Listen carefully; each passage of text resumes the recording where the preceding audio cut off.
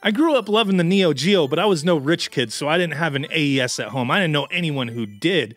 So a lot of us, our exposure to Neo Geo was in the arcade with an MVS machine, playing stuff like Samurai Showdown, Puzzle Bobble, Metal Slug, the list goes on. And nowadays, there's tons of different options to play Neo Geo at home.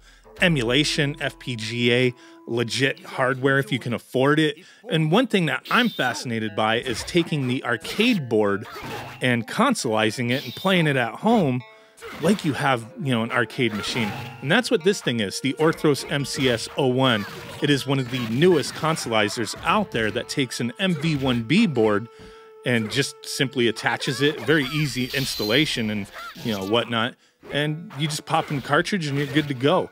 Things like the 161-in-1 if you just want to keep it cheap. But yeah, if you want to see more, check out the full video on my channel.